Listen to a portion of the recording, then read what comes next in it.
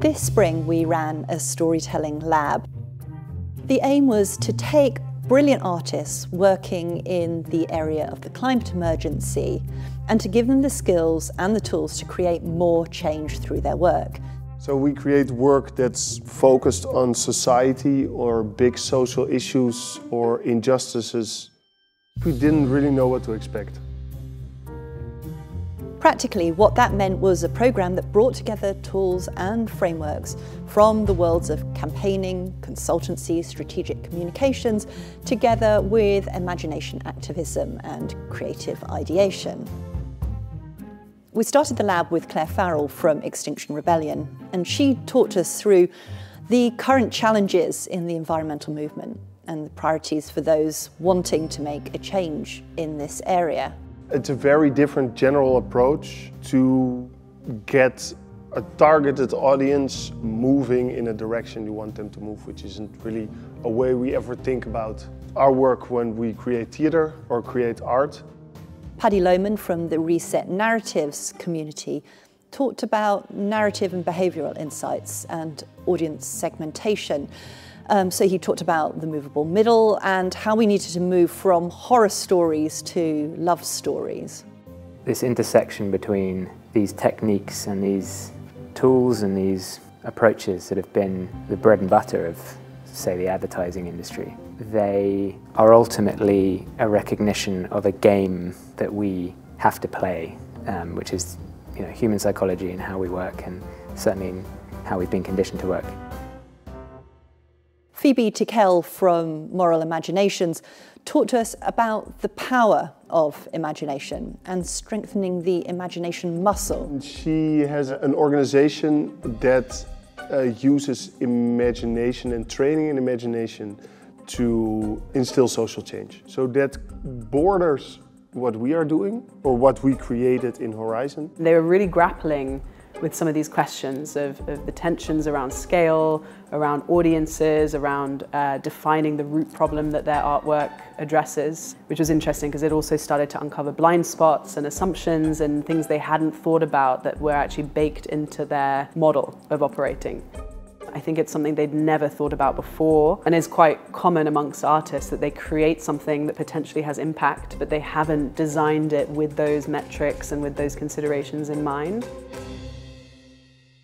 So Wednesday we started working on what would eventually become the concept for Horizon V2. Then we decided to have a quantity over quality form explosion where we just shouted words into the room of everything that Horizon could be in form. So it could be a Google Docs form or a board game or a Horizon website. in Minecraft. Horizon in Minecraft. So then we created 25 mini concepts of Horizon version 2. But also thinking about how we can deepen the experience of the performance itself.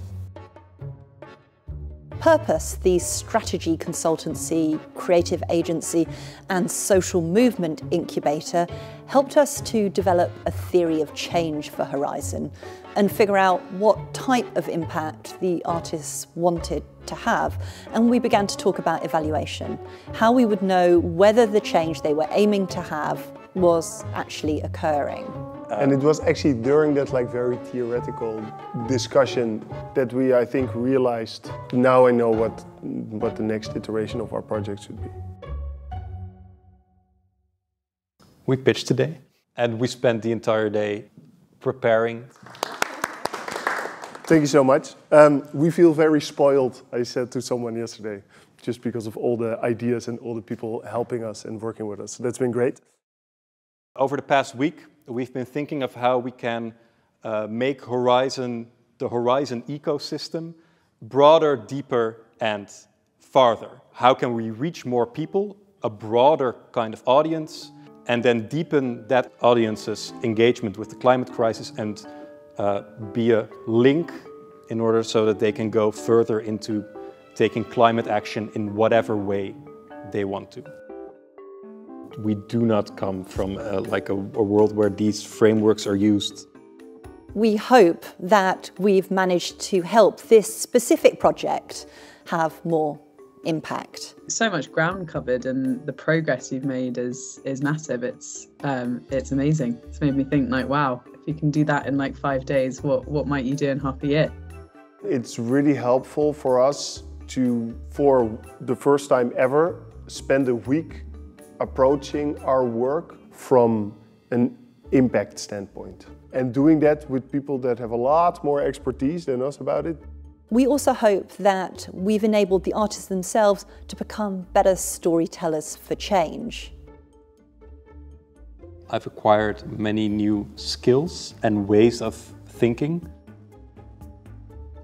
It seems from their response that that information and the set of tools and so on has been a welcome input for them, and they will let it stew, and from that take things that feel useful to them and feel effective for what they're trying to do.